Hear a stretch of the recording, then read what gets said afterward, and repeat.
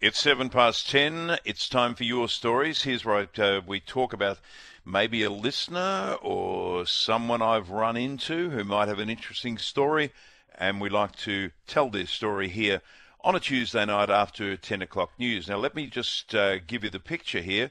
Waiting to catch a plane to go to the Gold Coast a few weeks back. And I thought, I'm going to get a book to read. I don't want to read it on a tablet. I want to have an actual book to read while I'm on the plane. I wander into the bookshop, news agency place, and I spot a book called, I think it's called 30 Before 30, by Eddie Dilleen. We'll get to the actual exact title shortly. Here is a fella who grew up in Housing Commission, started to invest at the age of 19. By the age of 30, owned 30 properties. 30 properties. Started working in a fast food outlet as a teenager, worked his way to a remarkable level of wealth in a tight housing market. Eddie Dilleen, welcome to 3AW. Thanks so much, Dennis. Thanks for having me. I just loved the book, and I read it. I read it from start to finish, and I read it fairly quickly. And I'm going to read it again. For those not familiar with your story, I know there's a lot of hard work has gone into this. So let's not just present this as some sort of here's your silver bullet to great wealth. You did a lot of work, and you worked extremely hard. But where did you start? Yeah, definitely. So I guess I got interested in property when I was a teenager, and that was the fact that you said a little bit already. No one in my family actually owned a property beforehand. So growing up in a very kind of humble beginnings, it was very rough growing up in the neighbourhood and housing commission, etc. So just growing up in that kind of atmosphere, I wanted a place when I became an adult that we actually owned, that we could do something to, and wanted that security. So that's where the real passion began. I started, as you mentioned, I worked at McDonald's as my first job, and I got in with a small deposit. So nowadays people say you have to get in with a minimum 20% deposit. I got in with a 10% at the time, and I just started by getting that first investment property, which was about an hour away from where I lived. So it wasn't necessarily where I lived, but it was just trying to get my foot in the door. So I bought a property that was about 140,000 roughly, 138,000. So 10% deposit, I really only put down, 13, 14K roughly. That was the first one. Okay, so you weren't aiming to sort of buy a palace in Versailles at this point. You've just gone out, you've studied the market, and you've found something that looks like it will be rentable by someone else, and it's something that you've probably bought. Can I suggest maybe at a little bit under market value? Definitely. So the three keys is buying a property that it's got to be under market value. So it's got to be like an urgent sale, distress sale, a property that's maybe has a tenant in it already, so it's kind of hard to sell to an owner occupier.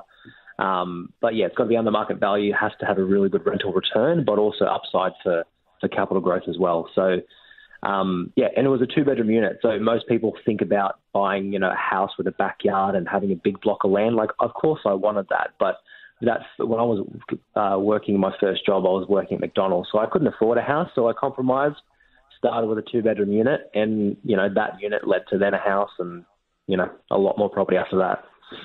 So you've got into the market in one of the cheapest properties around, but you've got into it under market value and with a deposit, so that automatically gives you some capital within that property. How much did that help you? Yeah, significantly. So I bought the property for about 138, 140K roughly.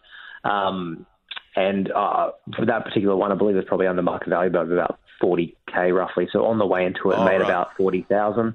That later on was able to use a bit of equity out of that property to buy other ones, but also I continued to save. So I just always lived very frugal. I wasn't going out and buying brand new flashy cars like a lot of other my friends were at the time when we were teenagers.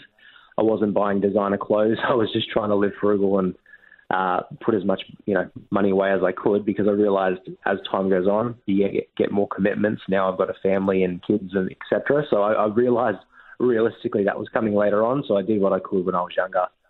Okay, so just give us the picture here. You were 19. Is that right? Am I remembering this right from the book?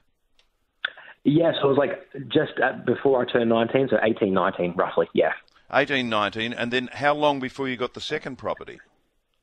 Well, the second one I was actually about 21 years old roughly, so about 2 years went by, and that was probably one of my biggest regrets, that I let 2 years get away from me before buying another one, which isn't a long time. But the next property I bought was in Adelaide, and I grew up in Sydney, live in Sydney, but my dad used to live in Adelaide, and I knew that market was also really affordable as well, so I bought the second property there, and that was a really affordable one too. I picked up this is going back like a decade ago, but picked it up about 130,000 at the time. So the old adage about always buy a property you can drive by every day is ridiculous. Correct. I do not agree with it. It's a very old school mentality, and it doesn't work. Especially like, let's say as an example, someone's starting off and they live in a suburb where houses are $4 million hypothetically. Like, if a person's, 19, 20 years old right now and they work at McDonald's like I did, you're not going to be able to afford that house for $4 million right away. But, if you invest in other areas where there's, it's a little bit more affordable, like you can pick up properties still today around Brisbane, Adelaide, Gold Coast, things like that for as little as 300,000. It might be a townhouse or a unit, but it's something to get started with. When you buy townhouses or units, do you have to be careful of the way the complex is set up? Yeah, sometimes you do. Like, I bought in my own portfolio now, I've probably owned about 20 different townhouses and units, and along with a bunch of standalone houses. But if it's in a big complex, you obviously got different body corporate or strata fees, of course. It just depends on what's in the complex. If it's a townhouse complex with a pool, with a gym, with a tennis court, then obviously it adds to those kind of fees. But a lot of people don't realise that if you do buy, let's say, a townhouse to get started with, or a unit like I did, the body corporate or strata actually includes your building insurance in it. So you don't need to pay for that separately. That's covered already in that. One of the great things about the book, Eddie, which there are many of them that even at my advancing years, I didn't have a full understanding of, but you really explain things. So for a young person who reads this book, you really go through all the details and the breakdown of costs to do what you've done.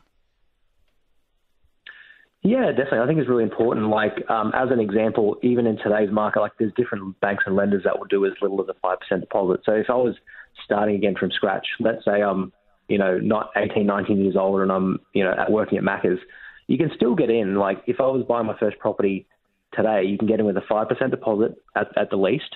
Obviously, you pay LMI, but if you could pick up a property for about 300,000 in parts of Brisbane and Adelaide and the Gold Coast and things like that, which are in metro regions, and they're growing and they're very fast. So 5% of 300,000 is $15,000. So like, that's achievable for anyone to say if they put their mind to it. The thing that came through in the book was, yes, you do look for the right properties at the right prices, but you did a power of work.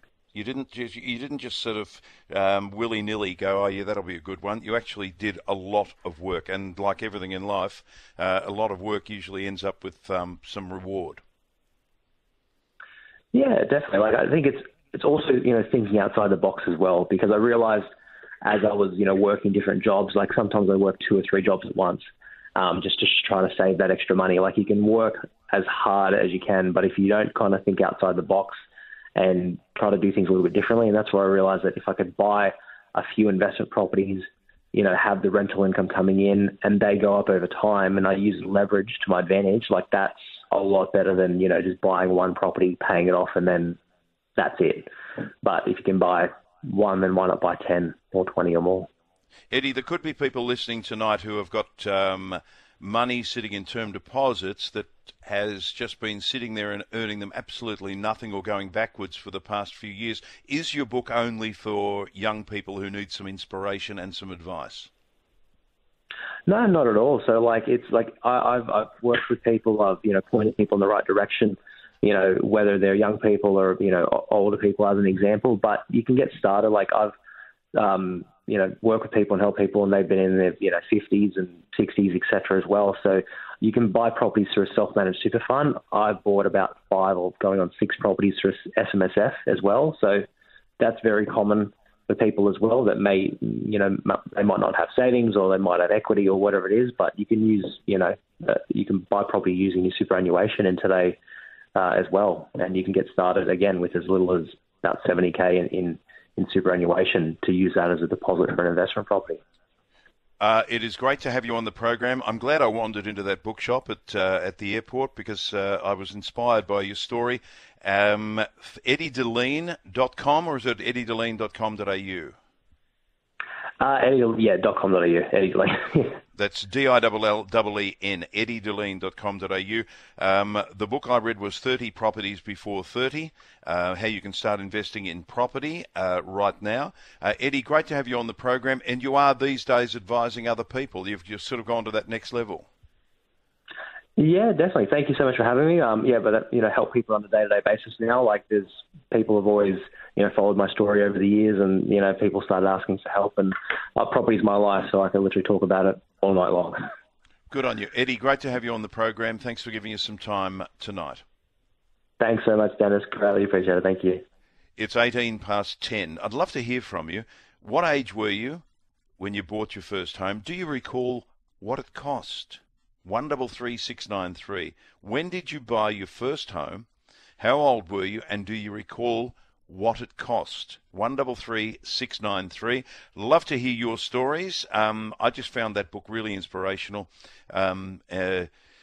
He's just worked so hard and been very successful. So I say good luck to him. 10:18, and it just goes to show. I mean, we keep hearing these days that it's just not.